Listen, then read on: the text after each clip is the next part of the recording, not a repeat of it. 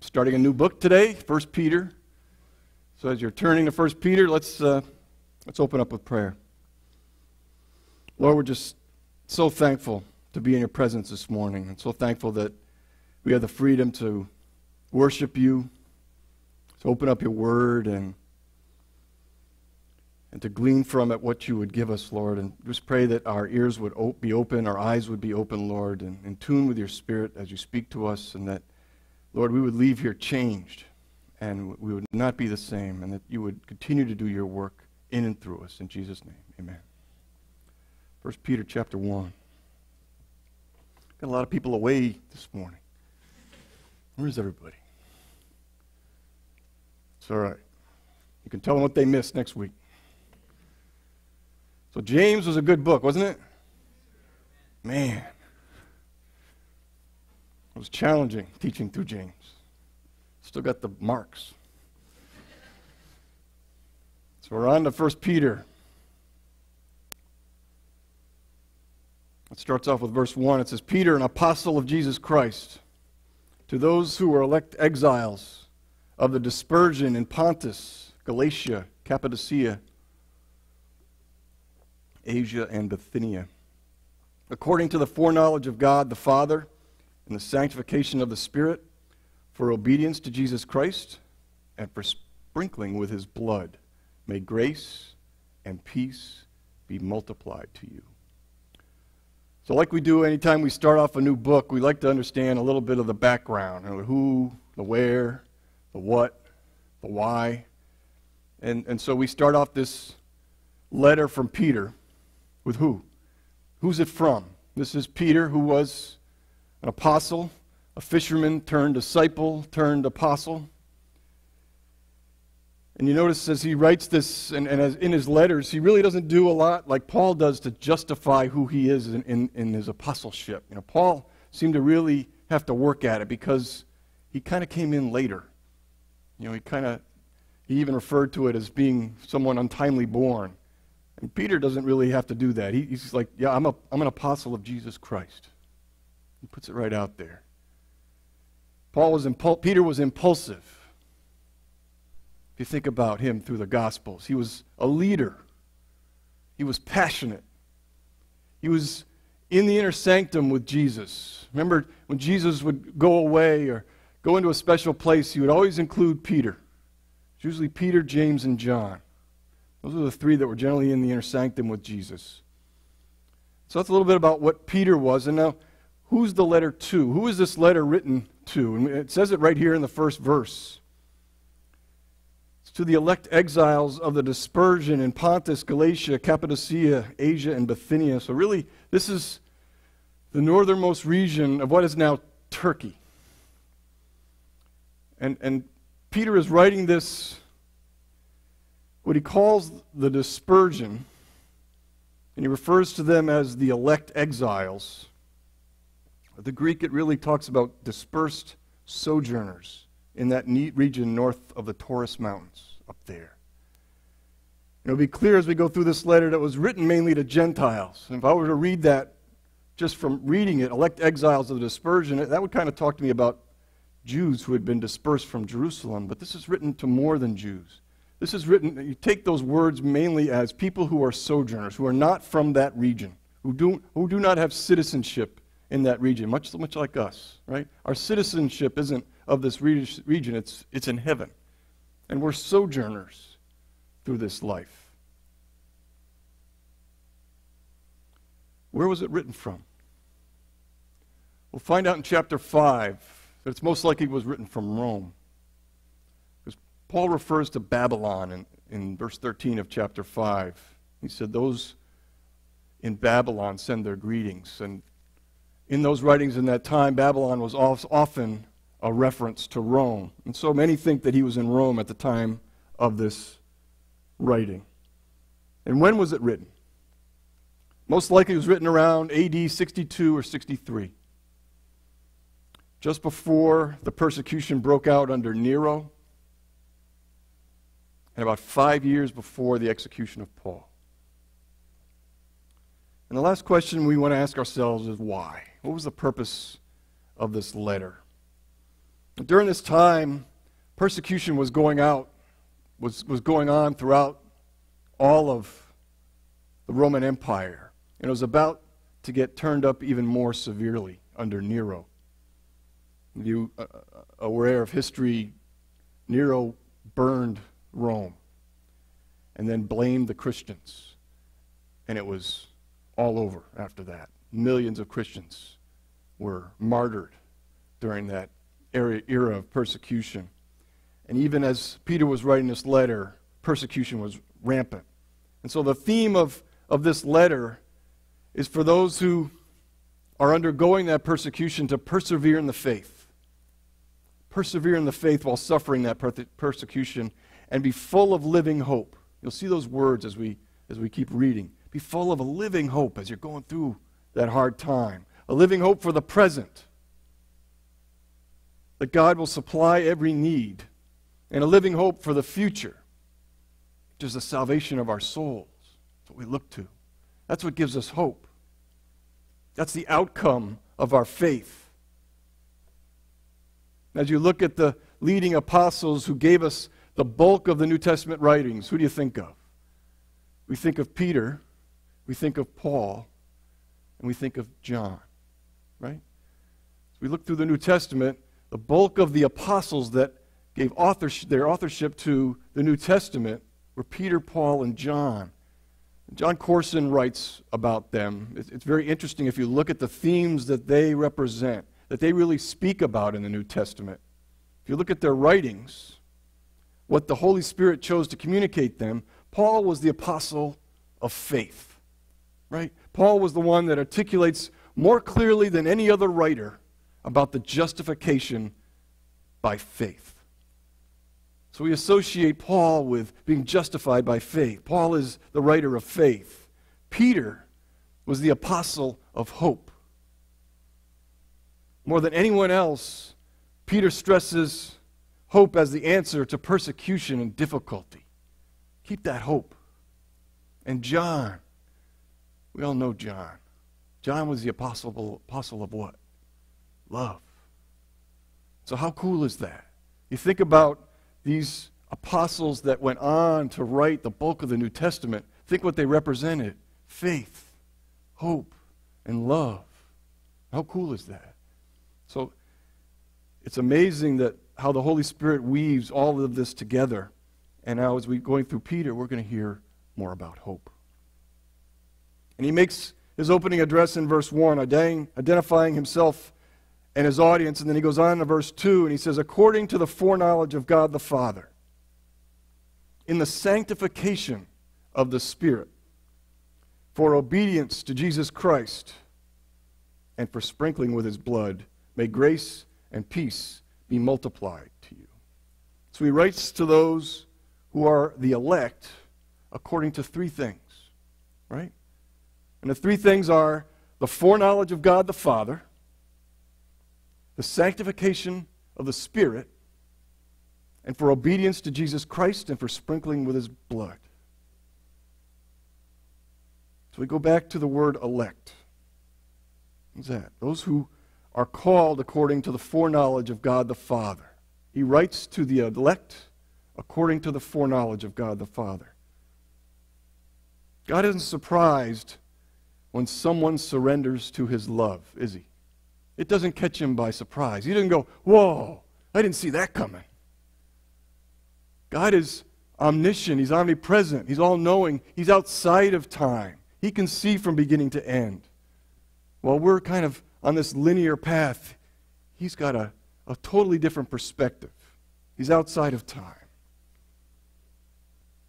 So there's this aspect of foreknowledge.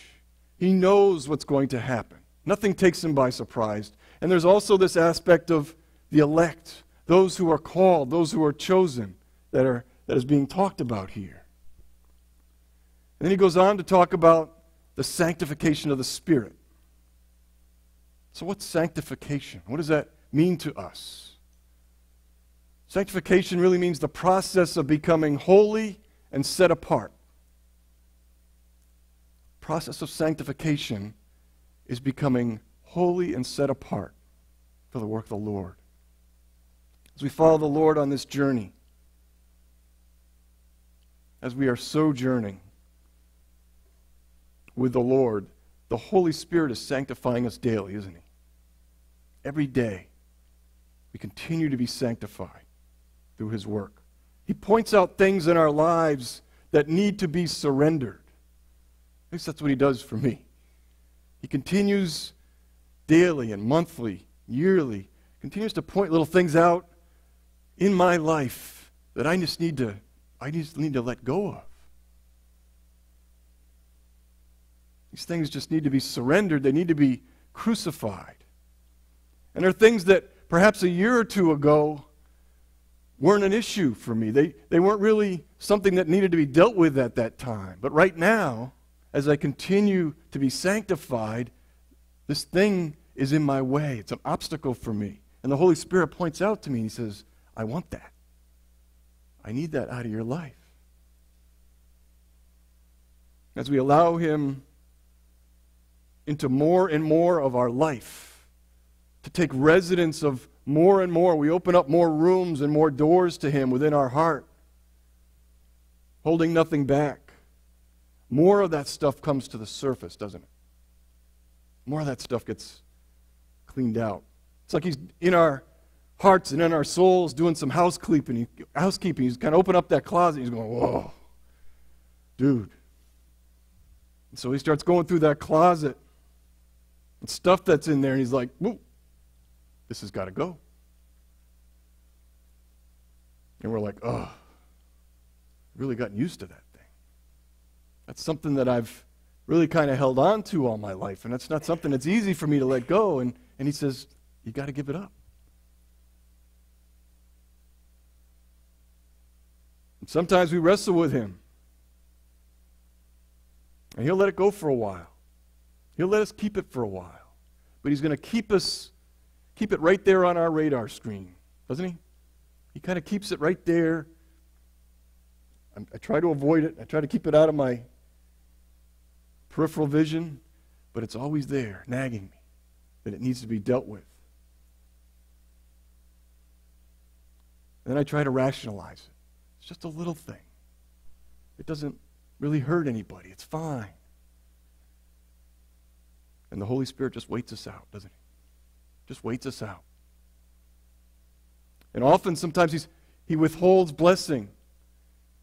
He may keep a door closed until that thing is dealt with in our life.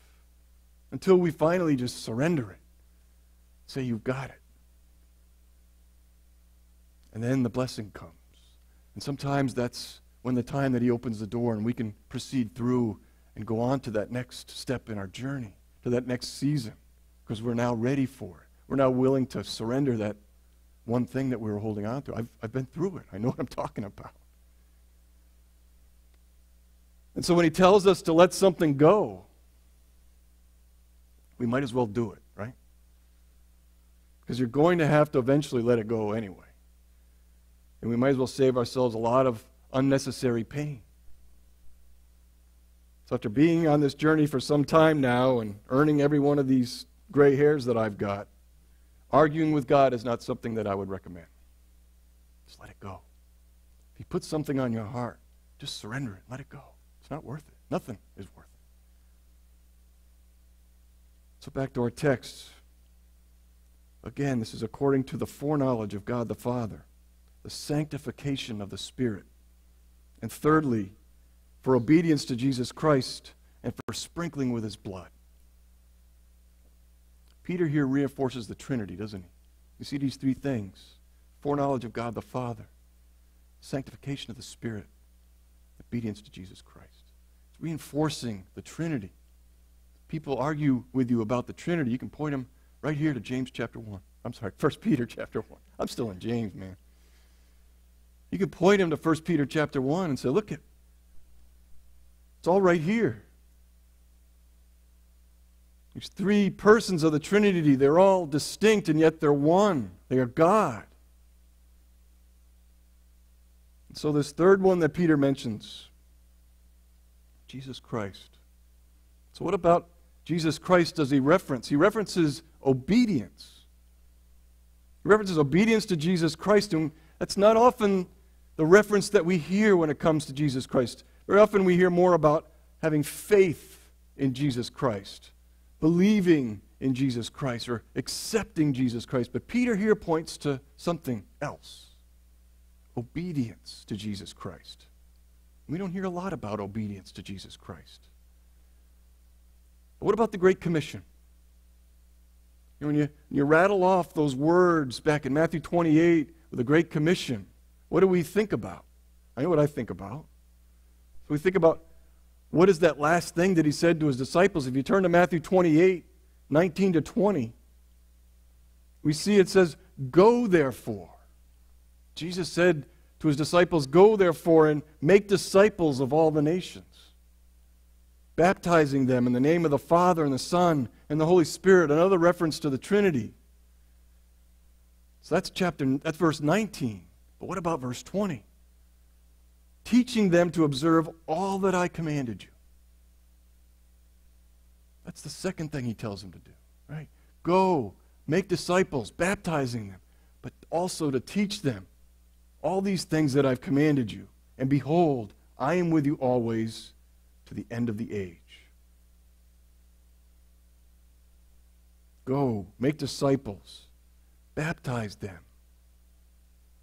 That element of baptism, we're going to be having a baptism coming up, there's a sign-up sheet, is an element of obedience. We talked about it Friday night with the teens. It's not something that's required for salvation, but it's something that was taught. Jesus himself was baptized by John. And Jesus commanded here in Matthew to go, make disciples, and baptize them. This baptism is an outward symbol of an inward change that takes place. It symbolizes, as we go under the water, our death as Jesus died on the cross. And it symbolizes his resurrection as we come back out of the water. It's an outward display, it's an outward testimony to others of what Jesus has done inside of us. And so if you haven't been baptized yet, I would encourage you to do so. We can talk about it if you'll have any questions about it. So Jesus says, go, make disciples, make followers, baptize them, and then teach them my commands. Help them to be obedient to my commands. Obedience to Jesus Christ, Peter talks about. Following him, following Jesus, stay with me now. Following him requires obedience. It's not just a walk of faith. That walk of faith requires us to stay with him and follow him. He calls us to be obedient to him as we make our journey. And that's what Peter is doing in this letter, isn't it? Peter now this is at least 30, 35 years after the crucifixion of Jesus. And Peter is still on this journey. He's still doing the work of the Lord. He's still hard at it. He's been through a lot. We read in our home groups. We've been reading in Acts in our home groups over these last few weeks, being thrown in jail. We just read about him being miraculously released while he's chained up to 4 guards. The angel whacks him on the side and says, "Get up. Put your clothes on. We're leaving." The gates open up and he's out. He finds himself out in the street. He goes back to his friends. He knocks on the gate. Rhoda comes to the gate and hears his voice. She runs back in the house. She doesn't even believe it. She says, "Hey, it's Peter. It's his voice." And it's, no, that's not his voice. They were busy praying. They didn't even bother with this guy out on the street. We're praying for Peter. Don't bug us. She's like, "No, you don't get it. Peter's out in the street." No, it must be his angel or something. They were praying earnestly, it says in Acts. You wonder how earnestly were they praying, because the prayer, he's out there, dude. Peter had been through some stuff.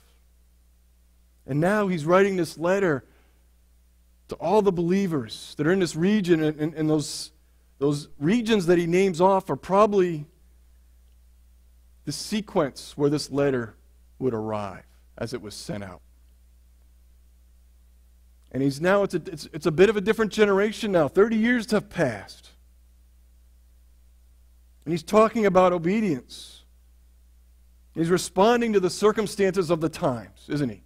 And what is the big circumstance of this time? It's persecution. People are getting killed for their faith. People are getting lit up on fire and set up as torches for their faith. Fed to lions for their faith. And Peter's like, hang in there. People are responding to the circumstances that is going on. And in that context, he's helping the followers of Jesus understand Jesus' commands. Jesus' commands are constant. They don't change. And yet the context by which we are living changes over time, doesn't it? And so Peter is interpreting for them how they should be living in that situation. And I think that's a great example for us to follow. We live in interesting times today, don't we? Crazy times. In every generation, the context continues to change. I grew up in the 60s and 70s. Whole different context. Amen? Those of us who remember it, it's a whole different context. It was a whole different worldview back then, wasn't there?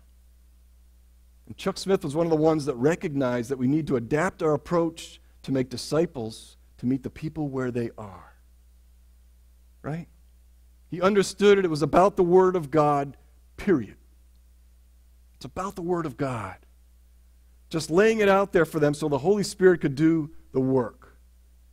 But Pastor Chuck spoke those words to a group of people that the church during that time wouldn't even think about going after. The hippies and the druggies, the people who were just spaced out, growing their hair long and their beard and flowers all over their clothes and just spinning around and loving life. And the church at that time was just closing their doors to them. It's like, man, you got to get a haircut. You got to clean yourself up. Get off all that stuff before you even come in here. But Chuck had a heart for those people. And the Holy Spirit led a bunch of people around him. And the response was crazy, right? You read about the history of this movement, the response was just crazy. Thousands coming to the Lord. You see pictures of the beach baptisms that took place and hundreds of people there getting baptized, people up on the rocks watching. Pictures in front pages of magazines of this stuff going on. And so new fellowships began to be opened up throughout Southern California. And contemporary Christian music was born. And many people didn't agree with that. But Pastor Chuck had the wisdom to understand that the commands of Jesus, the necessity to be obedient to Jesus, doesn't change. But the context by which we interpret it, how we can communicate to the people around us, it needs to be adaptable and flexible so that we meet people where they are. He got that. I think there's something to be learned about that. And I think Peter was doing that in this letter. Because the context that he was writing in was persecution. And so he's going to take the commands of Jesus Christ, which are unchanging, he's going to make them speak to what these people were going through. And that's exactly what we need to do. As we rub shoulders with the people that we work with, that come in contact with at the grocery store, you got to meet people where they are. That's what Jesus did. And look who he hung out with. It's a great lesson for us. So as Peter did in this letter, in the response to a time of persecution, Calvary Chapel did in the 70s in a time of challenging the old ways of doing things. And we need to do that same thing today in the times and culture that we have been planted in. This is the culture that we have been planted in. To meet people where they are and help show them the love of Christ as they deal with a different set of challenges. Again, Jesus never changes. The Word of God never changes. But our method of communicating about faith, hope, and love needs to be flexible and adaptable to the times we live in. That's why we have new translations of the Bible. What may have been understandable in the 1600s may not be as effective today. Back in history, many churches wouldn't even think about having a piano or an organ in their sanctuary. Never mind a set of drums and electric guitars and all this stuff. we were in the church that my wife and I were married in, nobody here in this room would have been allowed up on the stage, or to be definitely not be sitting here, unless you had a jacket and tie. Times change. Got to roll with it. So we need to be real to those we live amongst without sacrificing any of our doctrinal stances that are based upon Scripture. Does that make sense? We need to be real, but we need to be true to the Word and true to the doctrine and stand by that. Paul said in 1 Corinthians 9 that I become what? All things to all people, that by all means I might save some. I do it for the sake of the gospel, that I may share with them in its blessings. Paul got that. So that's one of the lessons I take from this passage is Peter got that too.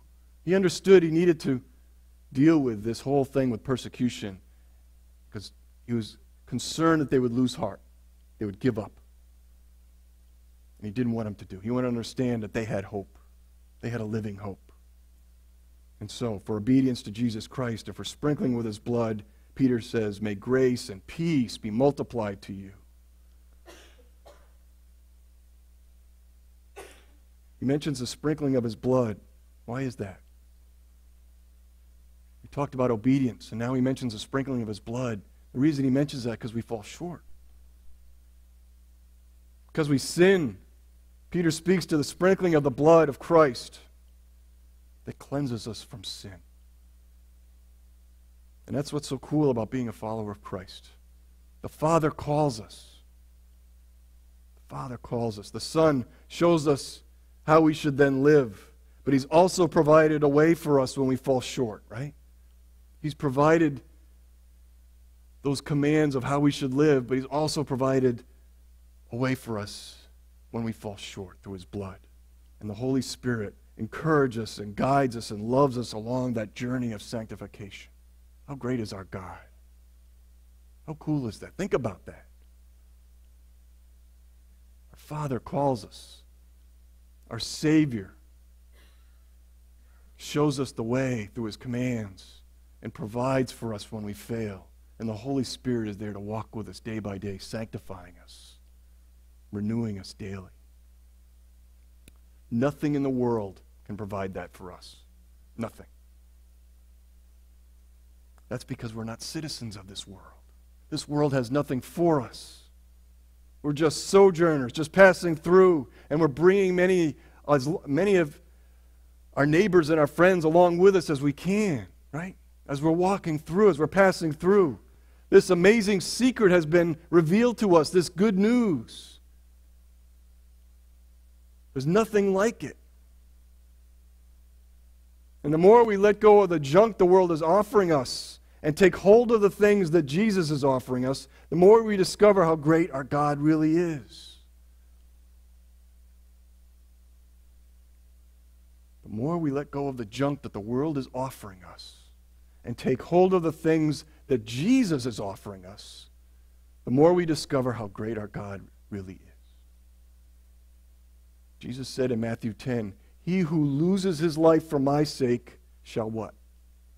Find it. It's a paradox. He who loses his life for my sake shall find it. It doesn't make any sense from an earthly mind. You try to explain that to someone logically, it doesn't make any sense. But it makes sense spiritually, and it makes sense from experience, doesn't it? As we go through this life and we're continuing to be sanctified, the more we let go of, the more we lose from our earthly life, the more we find the heavenly life, the spiritual life through Jesus. It makes absolute sense. It's clear as a bell.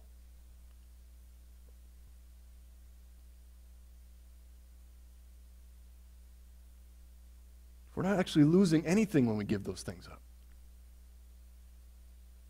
but a bunch of headaches and frustrations that in this world, and we're gaining the joy of the Lord. We are gaining faith, hope, and love. That's what we're gaining. We're not losing anything. We're leaving all that junk behind. And we're gaining grace. And we're gaining peace as it multiplies amongst us. That's just, it's beyond words. That's what Jesus has to offer us.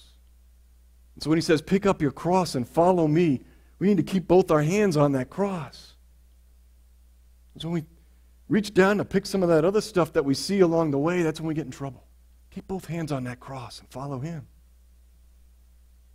Verse 3. Peter says, blessed be the God and Father of our Lord Jesus Christ, according to his great mercy. He has caused us to be born again to a living hope through the resurrection of Jesus Christ from the dead, to an inheritance that is imperishable, undefiled, and unfading, kept in heaven for you. He says, blessed be the God and Father of our Lord Jesus Christ. What's that word blessed mean? We hear it a lot. Bless your heart. If you hear that down south, that's not usually a good thing. Just saying. In this context, this Greek word, this Greek word is only used of God. This Greek word blessed means worthy of praise, worthy of adoration.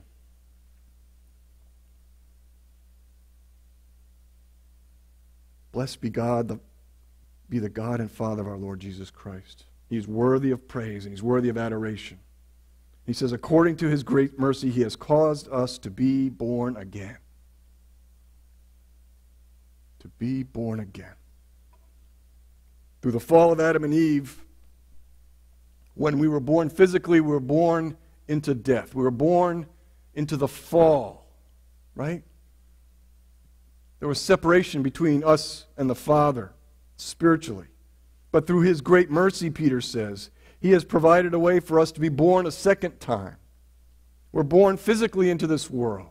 But there's a necessity, as Jesus told Nicodemus in John chapter 3, there's a necessity to be born again, spiritually. To have a second birth. He's provided a way for us to be born a second time to a living hope. And who is that living hope? Jesus Christ. A hope that is alive. This isn't just any hope like we have here on earth. This is a living hope. We don't just do our best and cross our fingers that God might light us into heaven, as some may say. That's the kind of hope we get into heaven.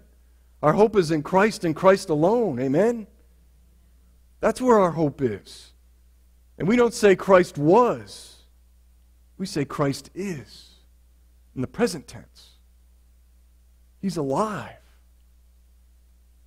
And we can witness his work in our lives as we live out our calling day to day. But people say to us, well, you can't see him. How do you know he exists? Prove it.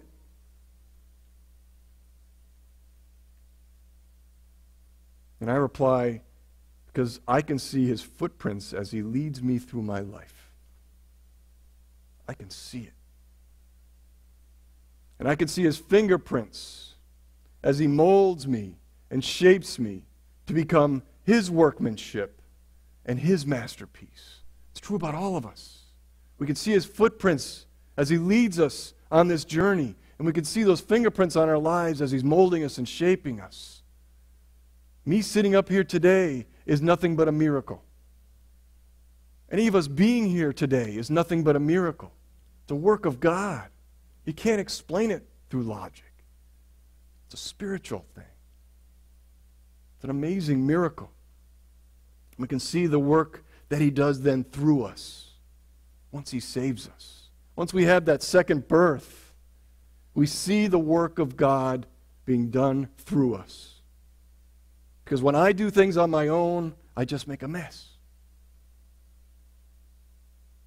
When I tell God, I've got this one, you're busy, I've got it, it just falls apart, comes unraveled. But when I let him guide my hands and guide my feet, that work brings forth this fruit which can only come apart from God. The fruit that comes as we work in and through the Holy Spirit, as the Holy Spirit works through us. It is so evident that it can only be a work of God. And so we are born again to a living hope. But there's more, it says.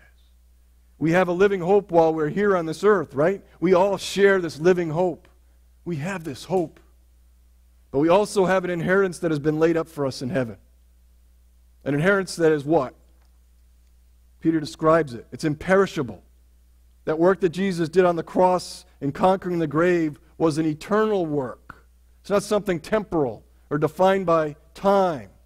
It's an inheritance that is undefiled. He was without sin and shed his blood so that as followers of Christ, God the Father views us through his blood as undefiled, right? God can view us as undefiled through the blood of Jesus. He, through our faith in the work of Jesus, views us as righteous. Just like Abraham. Right? Abraham was given, God considered Abraham righteous because of not his works, but because of his faith. And our inheritance, it says, is unfading. This inheritance, unlike worldly inheritance, we receive an inheritance from perhaps our parents or grandparents, that fades. It's gone. But this inheritance is not material. It doesn't fade or corrode. Our inheritance shines like the sun. Revelation 21:23. It says, "And the city has no need of sun or moon to shine on it, for the glory of God gives its light. And its lamp is the Lamb." The lamp is the Lamb. Back in 1 Peter 1, verse 5 now. He says, "Who by God's power are being guarded through faith for a salvation ready to be revealed for the last time." So through the power of God, that word power, the dunamis, the dynamite of God, what's that doing? It's guarding the inheritance. It's guarding us through this life. Through what? Through our faith. Who by God's power are being guarded through faith. God is sovereign. And he guards our inheritance and he guards us as we abide in faith.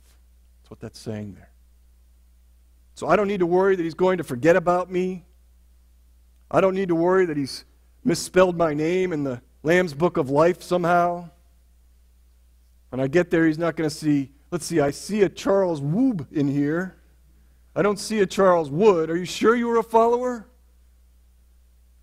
He can yell back to Gabriel, "Can you check on this guy and check the video, make sure he's," because I don't see a Charles Wood here. I can't tell if this is a B or a D. Who wrote this in here? No, my inheritance is guarded by the power of God. But note that it says it's guarded by the power of God through faith. It's guarded by the power of God through faith. So God does all of the work. And that work that came at such a great price. To provide a way out. Right? That rescue plan. To provide a means of being redeemed. And what does he ask of us? What does God ask of us? All he asks of us is to have faith that he is who he says he is and will do what he promised to do. That's it. We have to have faith. So God does all this work, providing this way, sending his Son to die for us. He's provided this way out, and all we have to do is to have faith in him.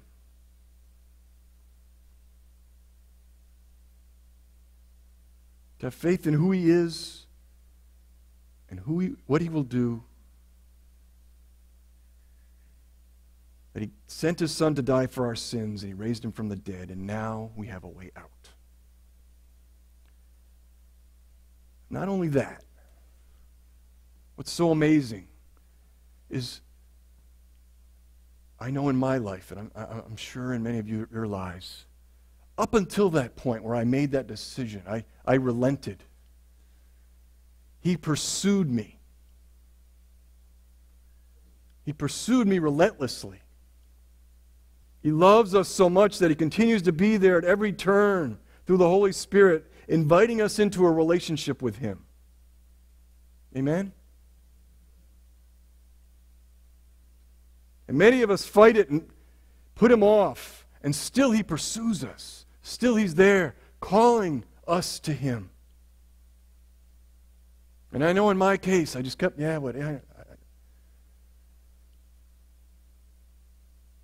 of us get to a point where we're actually at our rock bottom. Some of us, it takes us to the point where we're actually at the complete and absolute end of ourselves until we can finally look up and say yes. We can finally consent to be loved. That's all he asks. All he asks from us is to consent to be loved. It's simple. And so we surrender. We surrender whatever it was we were running to, the thought that would bring us peace. We surrender that and we surrender to him because he does provide peace. And we find that out. And he fills that void that we've been trying to fill with other stuff, and we realize that it was him we needed all along.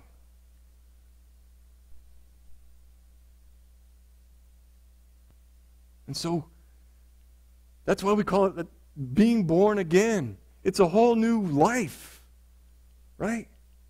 New creation.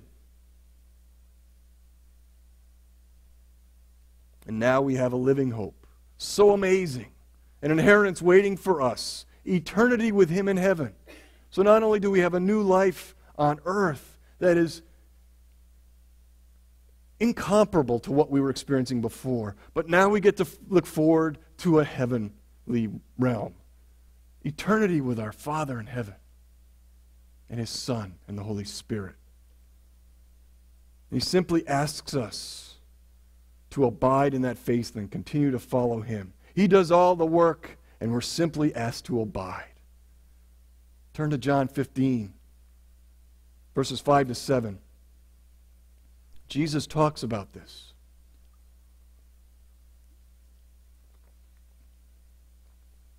Jesus uses such great analogies in his parables that explain it so clearly. This whole aspect of abiding in him. John 15, verse 5, he says, I am the vine. Jesus is the vine. The vine where the life is going through. You are the branches that come out from the vine. Whoever abides in me,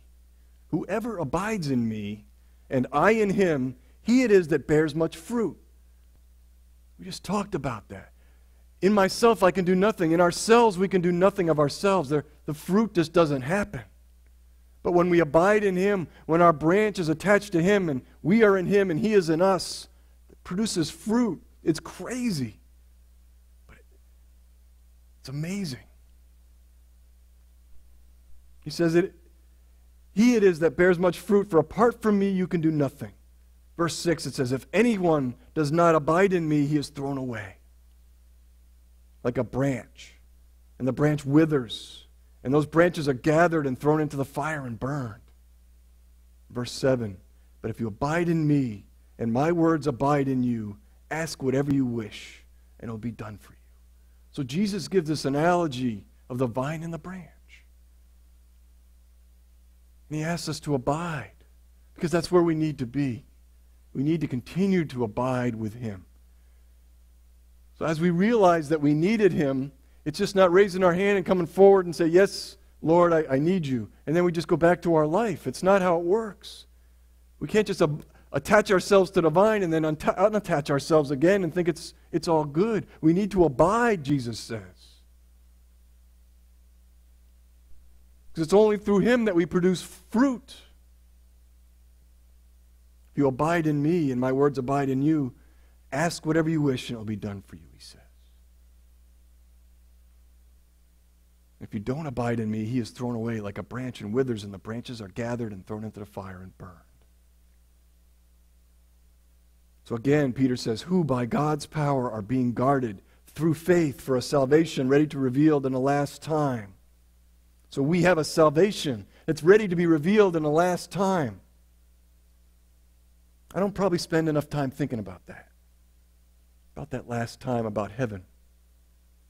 Because I don't think I can't wrap my mind around it. When all of this comes to an end, when all the events described in Scripture have come to their completion and we're home. Think about it. No longer sojourning. Peter was addressing this to these people that are being persecuted. Think about why he's writing this stuff. Ready to be revealed in the last time. He's showing them what is to come, not only the living hope while we're here, but the living hope of eternity with Him. When we're no longer sojourning and we're home where we belong. Turn to Romans 8. Romans chapter 8, Paul is writing about this whole aspect of still being here on this earth, but knowing that we have a heavenly home. Verse 22 to 24, just the first part of 24. Romans chapter 8. And Paul writes to the Romans in verse 22, he says, "For we know that the whole creation has been groaning together in the pains of childbirth until now." The whole creation has been groaning together in the pains of childbirth until now. And not only the creation, but we ourselves, who have the first fruits of the Spirit, we groan inwardly as we await eagerly for adoption as sons. We're eagerly waiting for that. The redemption of our bodies. In the first part of verse 24 it says, "For in this hope we were saved." Paul got this. He got it. Because he went through some stuff while he was here too. And I'm sure he groaned as we all groan. It's tough down here. Peter is telling us through the Holy Spirit that we need to keep our hope. We have a living hope. Think about that salvation that's ready to be revealed in the last time. We have a home that's so amazing. A home that we're going to that's so amazing, Paul couldn't even put it into words. Paul got to experience that in a vision. He's like, men can't even talk about that stuff. John Dott tried to describe it in Revelation, but he could only do so in using his own human intellect, and in only the simple words by which we can describe things. John tried to describe it. He couldn't do it justice. We can't even wrap our minds around it. Sometimes I walk out my back door of my house, I take the dog out at night, and I look up. I see the stars, the heavens, and my head explodes because I can't even fathom it, you know? I can't even fathom what heaven's going to be like. I can't wrap my mind around what's out there, and I can't wrap my mind about what's in store for us. And I certainly can't even imagine what the Lord has been preparing for us. So remember, He says, "I go to prepare a place for you." Can you imagine what that's going to be like? He's been working a long time. I can't wait.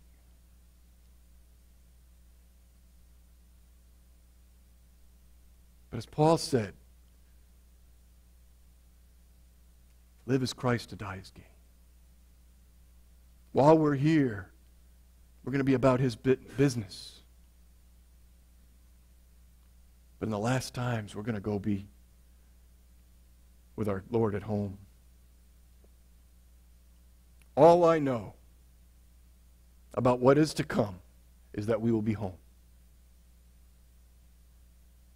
We will be home. We will be home with the one who formed us in our mother's womb. Right? The one who made a way for us to be with Him when this brief stint on this planet is over. We're going to be at home with Him. The one who loved us so much to pursue us. Who was it, Tozer, that described Him as the hound of heaven? That loved us so much to go send His Son to the cross for us. To give His Spirit to be with us day after day and sanctifying us and being there when we stumble. We mess up and we go off the narrow path. We're We get to go be home with him, the one that loved us so much. And those of us who have been born again, we've experienced that second birth, we found that way home. Right? We found that way home. It was right there in front of us the whole time. But we didn't know it until someone showed us. That's the way God works. He uses people like us to show people the way home. It doesn't make any sense to me because I'm not a good person. I'm not good at that. But yet that's what he asks us to do. We may stumble in it. We may do it haltingly. We don't do it with maybe as good as some other people do. But through the Holy Spirit, he uses us to plant seeds in people's lives to show them the way home. To tell them about the good news. That's all he asks us to do. To share your testimony. Remember we talked about this. The best thing you can do is tell people what he's done in your life. Because they can't debate with that. They can debate with a lot of philosophical, theological things, but they can't debate with what God has done in your life. That's your testimony. We found our way home. And now we get to show others the way home. That's a privilege. That's an honor that our Lord has entrusted to us. We get to participate in that great commission that Jesus gave before he went home, right? Go, make disciples, baptize them, and teach them to observe all that I commanded. There is nothing more important or more fulfilling that we can do with our lives. Let's pray. Heavenly Father, we just want to take this time now